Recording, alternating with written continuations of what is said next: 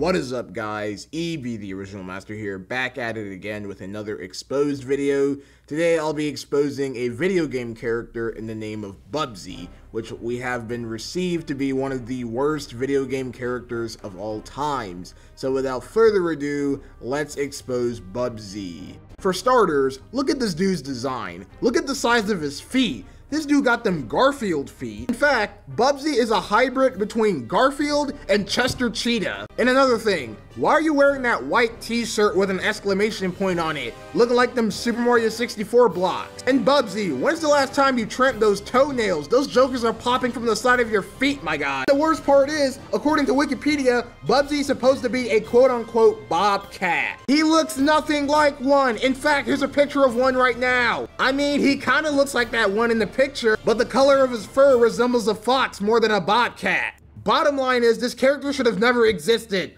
Bubsy the Bobcat, I hope you never exist anymore because you got that disgusting white exclamation point shirt, those toenails that pokes from the side of your feet, those Cheetos Puffs fingers, and the fact that you don't wear pants really disgusts me. So Bubsy, do us all a favor and go jump off a cliff.